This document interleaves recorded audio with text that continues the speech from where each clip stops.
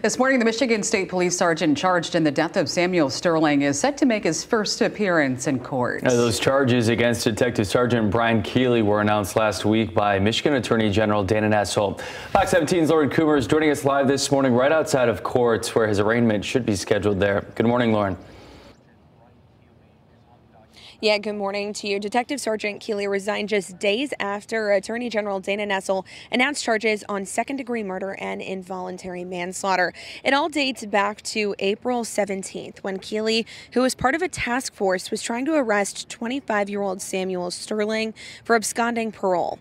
Sterling was hit and seriously injured by an unmarked Michigan State Police cruiser that Keeley was driving, Sterling dying later that day from his injuries. We've since learned Keeley has retired from MSP and will soon start receiving a pension. Cooley Law School professor emeritus and former MSP trooper Lewis Langham explains Keeley being charged has no effect on him being eligible for retirement. He earned that pension prior to the actions taking place. So more than likely, whatever the outcome of this trial is, it shouldn't have any effect on his pension. If he retires, the clock starts ticking administratively to get the pension started, and he doesn't have to rely upon being off work, not receiving any type of benefits whatsoever as it relates to a paycheck.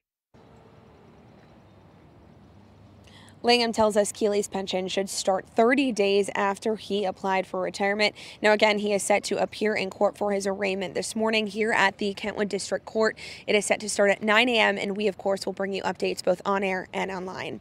For now, we'll send it back to you in the studio. Reporting live in Kentwood, I'm Lauren Coomer, Fox 17 News. Lauren,